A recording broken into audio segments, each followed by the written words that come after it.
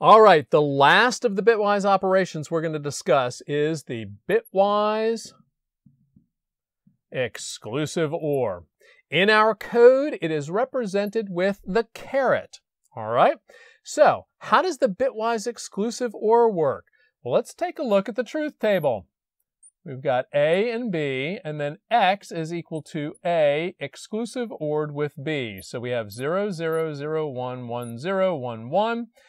The way it worked, the original definition that we used for the exclusive OR was that if there's an odd number of ones at the input, then we output a 1. If there's an even number of ones at the input, we output a 0.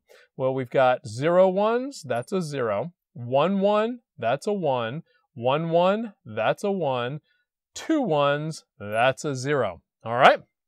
Now, what does a bitwise operation look like with the exclusive OR?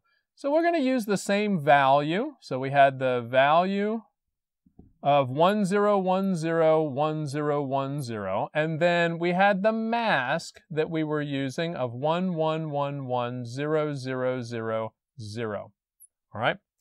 Now, real quick, another way of looking at the two-input exclusive OR is to say that if the bits are the same, the output's a 0. If the bits are different, the output's a 1. Let's go ahead and use that definition in order to do our bitwise operation here real quick. So in this column, 0 and 0, that's the same. 0, 1, 0, that's different. Same, 0, 0, 1, 0, that's different. 0, 1, that's different. 1, 1, that's same.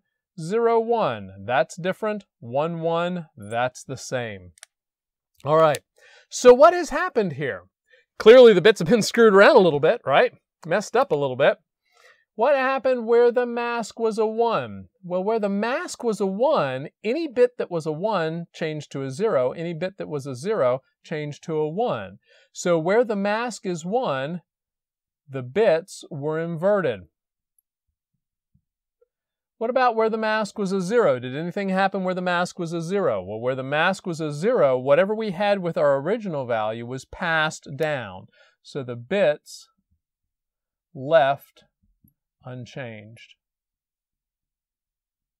All right, so we have our definition of the bitwise exclusive OR. The way the bitwise exclusive OR works.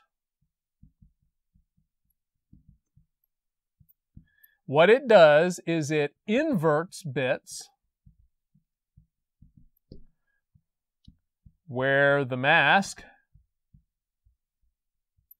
is a 1 and leaves bits alone where the mask is a 0. All right. Now, this may seem a little funny, but I just had an opportunity to use this bitwise exclusive OR in developing some brand new hardware for a Raspberry Pi that I'm working with. Now, the very, you know, when you're programming, typically your very first program is to do a hello world, right?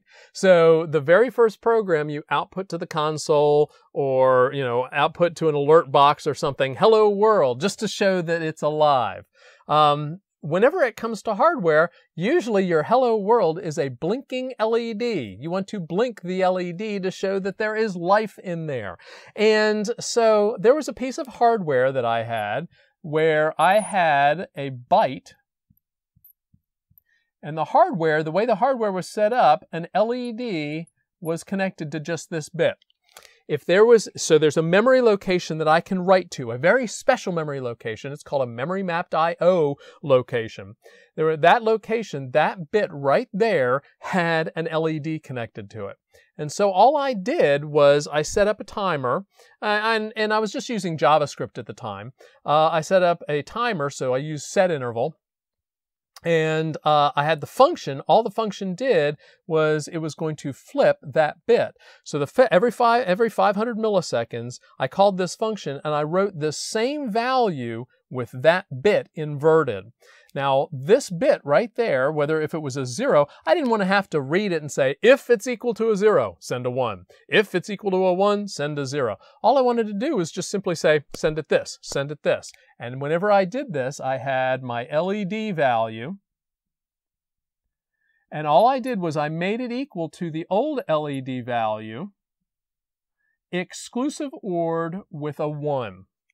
And then, so every time I come in 500 milliseconds, I don't have to have an if statement, I don't have to have anything. All I simply do is I take the value that is there already, exclusive ORed it with a 1, set it to a new value, and it would blink. So every 500 milliseconds, it would invert. The rest of the bits left alone, untouched. And that way, you didn't have to worry about if there was a specific setting, because these might have been connected to other pieces of hardware that were a little more critical, and you don't want to modify those. You just wanted to flip back and forth just the bit that you were interested in.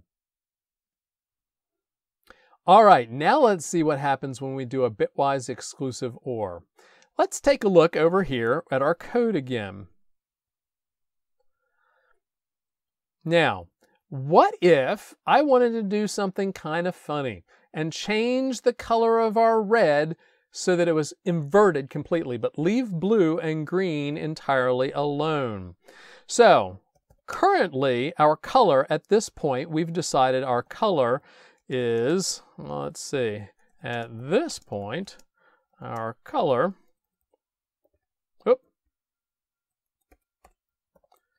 is, what do we say, hexadecimal 12DC56, right?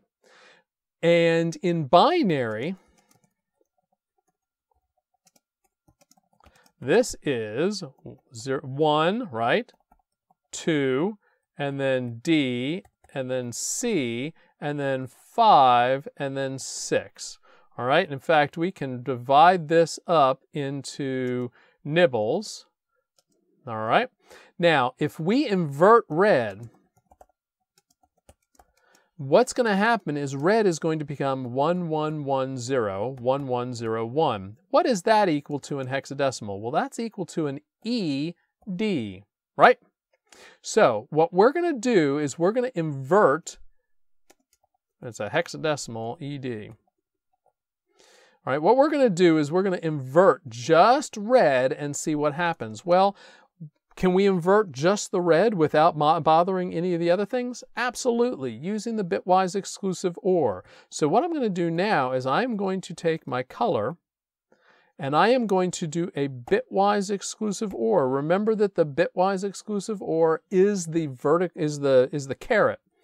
And I'm going to do it with a mask where there are 1s for the bits that we want to change, so FF, and 0s in the bits we want to leave alone. And now, if we do a print F, our newer color is, and then do %06 x/n, and we're going to output color and see what the new value is.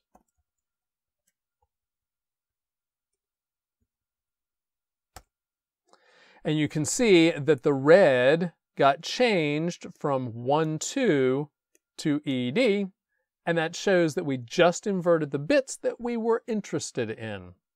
And that'll take care of us for the bitwise exclusive OR.